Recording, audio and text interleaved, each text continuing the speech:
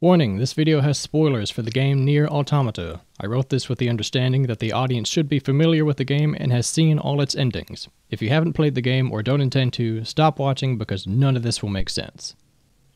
NieR Automata is one of my favorite games, and like all of my favorite games, its soundtrack is one of the main reasons I love it. I never get tired of listening to it. And when I enjoy any sort of music this much, I want to learn more about it. I want to pick it apart and learn what makes it so effective, so memorable. I've watched several analysis videos about the game, and while most of them touch on the music, none of them dove into the level of detail I was looking for. So I saw an opportunity to put my music degrees to use and attempt to make the definitive musical analysis of NieR Automata. I don't know if this final product lives up to that, but I can tell you this, my analysis did not go as expected. Part 1. Expectation versus reality. And thus I began the task of examining every song on the soundtrack with a fine-tooth comb. What I expected to find was maybe some logic behind the types of vocals used in the game, or if songs in the same or opposite key had any thematic similarities, or if a character or group of characters were represented by a musical element. But after compiling data of every key signature, every instrumentation choice, every vocalist used, every musical texture, every harmonic pattern, every melodic form, and most importantly, every appearance of every track and even the ordering of tracks in the timeline of the game, after scrutinizing every individual musical element of every track, I found no significant patterns of any kind. The more I studied, the more I felt like a conspiracy theorist looking for secrets where there are none. This guy's bonkers. I was so eager to find some hidden connecting thread in the music that would reveal some deeper meaning in the musical identity of the game, but the truth is, there is no secret ingredient. That's not to say that the soundtrack isn't good or that Keiichi Okabe isn't a good composer. Based on all the interviews I've read, it's apparent that each track was composed independently of each other for a specific scenario that the game's creator Yoko Taro would give him. However, Okabe wasn't necessarily in charge of where and when each track would appear in the game.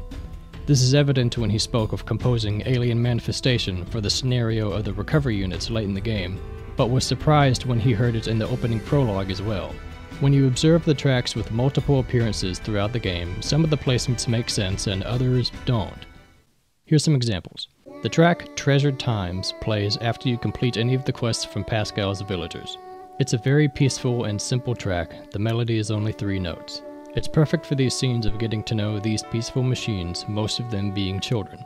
On the other hand, a beautiful song, the boss track for Simone, appears in one other scene, when the Red Girls ask 9S to kill a few more machines before they divulge their secrets. Why is that? Why this arbitrary battle in the final dungeon? What do these two moments have in common? The enemies are completely different, our motivations are completely different. One could make the case that at this point 9S is acting out of obsession like Simone, but it seems a bit of a stretch. There's no point trying to work out unsolvable problems. Or how about Faltering Prayer? This song is originally from NieR Replicant, used in a few tragic scenes, and it appears in 2 places in Automata. One is upon completing the quest Reconnaissance Squad, where you need to have at least 95% of your unit data completed to show to Scanner 4S. Once you do, a music box version of Faltering Prayer plays. It's naturally melancholy, reflecting the guilt 4S harbors for outliving his comrades. Personally, it also feels like a sort of sad goodbye to the player, since this is usually one of the last quests one is able to complete in the game. But the other appearance of this song is, can you guess it? After defeating Father Servo for the last time. Sure, he's one of the more interesting NPCs, but of all the tragic moments in this game, this song is only used here? Speedstar had basically the same character arc and he didn't get a sad song when he died. With questionable track placement like this, it's difficult to identify themes in the soundtrack beyond battle music or sad music. None of the characters have their own themes or leitmotifs, which is odd because NieR Replicant did, and some of those melodies reappear in this game to great effect. So it's clear that you can't analyze NieR Automata's soundtrack the same way you would a Kingdom Hearts or Final Fantasy, looking for leitmotifs and thematic development. However, there are a few specific instances where I believe that whether it was intentional or not, the music can represent more than just what is on screen. Part 2. Supposed Symmetry. So let's start with something that's almost a character theme. End of the Unknown. This track doesn't appear when you first meet Adam and Eve, but rather your second encounter in the buried alien ship. It really stands out as being the most electronic sounding track in the game. Because of that, I like to think it reflects how these humanoid machine life forms are more advanced than anything our protagonists have ever seen. The song appears in one other place in the final fight against Adam. What could that possibly tell us? Eve isn't present, so it's not a theme for the two of them. I believe it underscores Adam's ambition. During the fight in the ship, in his monologue, he reveals that he wants to study humans only because he's puzzled why they killed countless number of their own kind. We have dedicated ourselves to unraveling this riddle of humanity. The next time we see him, he believes the answer is that conflict is the essence of humanity. End of the Unknown triggers again as he uses 9S to goad 2B into fighting him with everything she's got, so that he can experience death and feel closer to his vision of humanity. While we're here, a similar track I want to bring up is Copied City, the aptly named area theme for Adam's fabricated city. This track returns when A2 accesses the machine network in the tower and encounters the Red Girls, the manifestations of the machine's collective consciousness. So why use Copied City here instead of just continuing with the tower theme? The Copied City was created by Adam as his monument to imitating humanity. In the scene with A2, we don't see any city, but we do see the Red Girls acting like humans. As their consciousness becomes so saturated it fractures, they begin to disagree with themselves and destroy each other, just like Adam's interpretation of humanity.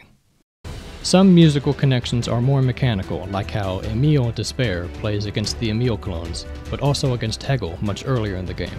The only thing in common here is that the bosses are almost mechanically identical. What's interesting is that when you first hear the track against Hegel, the vocals aren't present, and you probably don't recognize it's Emile's theme without the melody. When you do hear it with the vocals, it's being sung by a boys' choir, just like our sweet baby boy in NieR Replicant. The only other track featuring a boys' choir is Dependent Weakling, the boss music for Eve. This vocal decision, along with the naming of the track, serves to illustrate how childish Eve is, both in how emotional he is and in how desperately he clung to his brother. The recycling of some tracks can serve as foreshadowing or homage depending on the situation. Crumbling Lies plays as 2B and 9S flee the fallen bunker. Given the title, it was probably composed for this scene, but it's also used during the pair's first sortie from the bunker to the city. Again, it's like poetry, so if they rhyme. The tower theme is actually first heard when 9S finds himself in the machine network for the first time after being knocked out by an EMP blast. While it may have been selected just as an ambient track, it can serve to foreshadow the final dungeon, as 9S discovers data the machines have collected, and finds clues to the ugly truth that awaits him.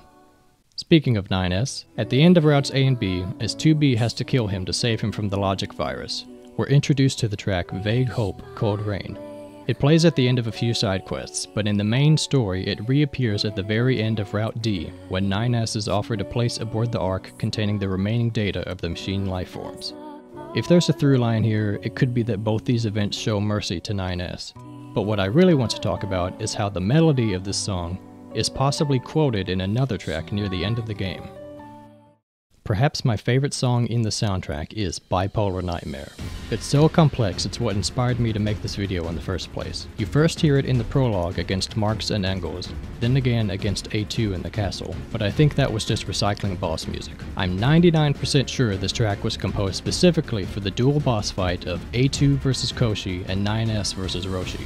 The name practically gives it away, not only in the contextual setting, but also in the music itself. This track has two contrasting sections with two different keys and two different time signatures. As the fight goes on, the player's perspective shifts back and forth from A2 to 9S. I didn't notice it at first, but the first few shifts are timed with the music. While it may not have been the composer's intention, we can imagine that this first section of the song is representing A2, or at least her struggle in this moment. The women's choir sings with sharp, chant-like rhythm. This goes on until the song reaches the second section and our perspective switches to 9S. Suddenly the voices and rhythms are much more legato, meaning fluid or connected, and it immediately establishes contrast. The music wants to emphasize the change that's happened on screen. Not long into this section we get our key change, and if you listen closely you might recognize part of a familiar melody.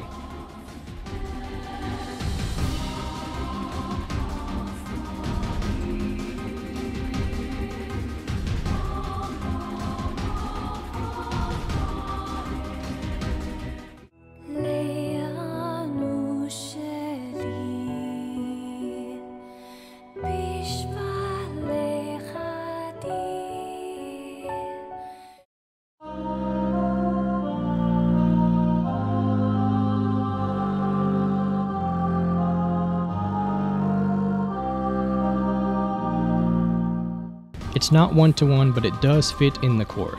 Again, it could be a complete accident, but to me this cements the idea that this section of the song is representing 9S, or at least his struggle in this moment. Those are all the connections I found that make the most sense. However, there's one more I'd like to pitch to you that's a bit more conceptual. That concept is a bit too abstract for me to understand at this time. Part 3, Tinfoil Hat Time. The first thing you hear when you turn on the game is the menu theme, Significance. Its plaintive piano and distorted effects establish the musical palette of the game.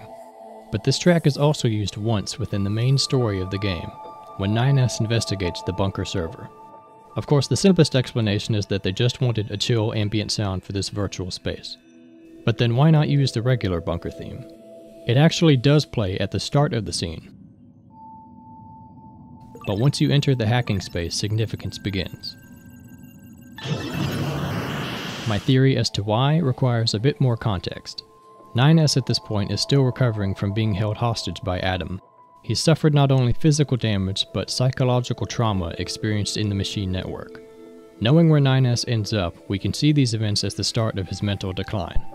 Safe in the bunker, he runs some self-diagnostics, and all is well until he hears a noise, which prompts him to halt his data sync and investigate the bunker server.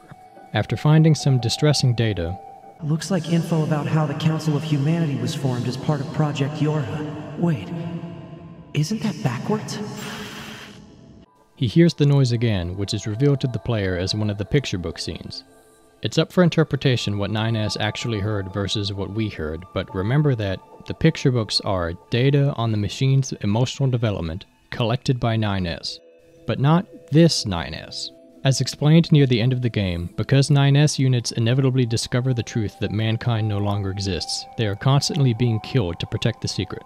Since these are androids whose bodies can be destroyed and they back up their data no problem, this means 9S's memory has been wiped over and over.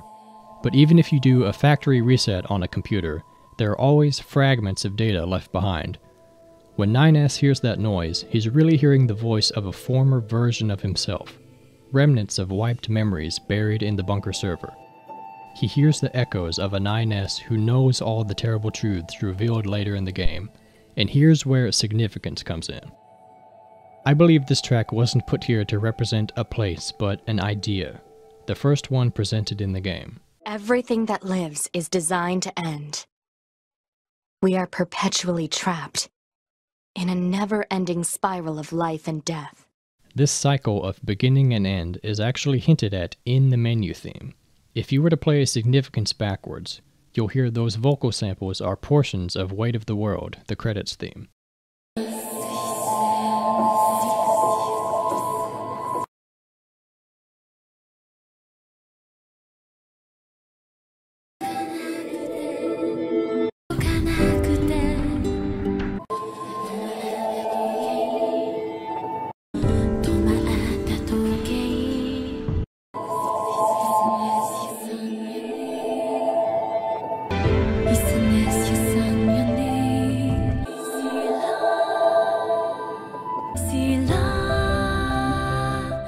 If the player is not aware of this, it comes across as a strange voice you don't understand, but it's a premonition of what's to come, and 9S experiences that same feeling.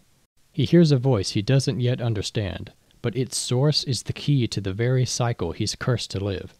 Significance plays here to represent that cycle 9S is currently unaware of, but will soon experience firsthand. It's impossible to know whether all these things I've listed were intended by the music team. Okabe's approach to scoring this game seems to have been creating a perfect musical setting to enhance the action on screen, even if that music doesn't always relate to other moments in the game. If you made it this far listening to my inane ramblings, I commend you, and I hope that you have a deeper appreciation of this music and how it was utilized in NieR Automata. Writing this took a lot of speculation and brainstorming, and I'd like to thank Matthew Dyson, David Russell, Vinny Super G, Storm Yorha, and the NieR subreddit for their input. It really helped having second opinions on some of these wild theories. This isn't the type of video I normally make, but if you'd like to hear me play video game music on percussion instruments, consider subscribing and following me on Twitter. Thanks for watching.